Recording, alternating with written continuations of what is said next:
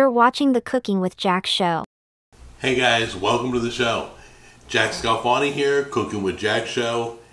I gotta tell you, I'm feeling great by eating healthy. So let's talk about what we're making today. We're gonna attempt it's a low carb. Some people on Carnivore do a little dairy. So like we're doing yogurt, sour cream, butter. You can do dairy. You gotta be real careful because you can overdo dairy. So we're doing a little dairy today. Greek yogurt. We're gonna use water. And then we found the dried egg whites, egg white powder. That's right here. We're gonna have a link down below in case you can't find this in your local store. My store didn't have it. So, and then we're gonna mix it real well. We're gonna bake it. It's gonna be great. So, let's get started putting everything together. Remember, it's 1-1-1. It's so easy. I hope it's good. 1 cup Greek yogurt, 1 cup water, 1 cup egg white powder.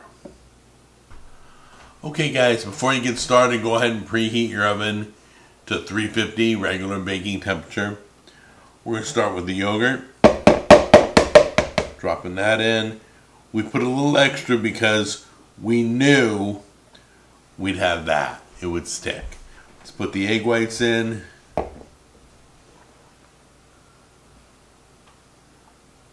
There we go. Take the water. We're going to put that in next. Alright guys, give it a good mix. You can start low.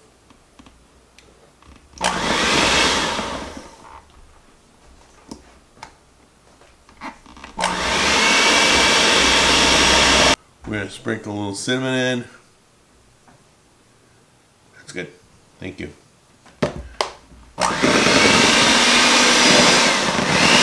Alright guys, so now we're going to transfer into the bread pan. Pop this in the oven, 350 for 40 minutes. I'll see you right back here. Just took it out of the oven. Feels all done. We're going to cut into it in a few minutes to try it out. Feels like real bread. So, I don't know what to call this. You probably already know what I named it. It's carnivore friendly, but I think it's more like a cloud bread, very light. It's a low carb cloud bread. Really, if you're not doing dairy, then it's definitely not a carnivore bread. So we're gonna slice it.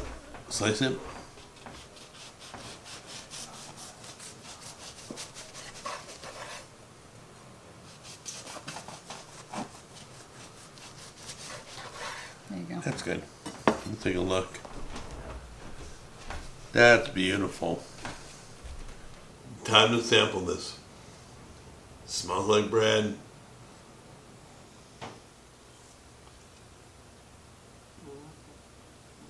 You know what? It reminds me of French toast. It's good though.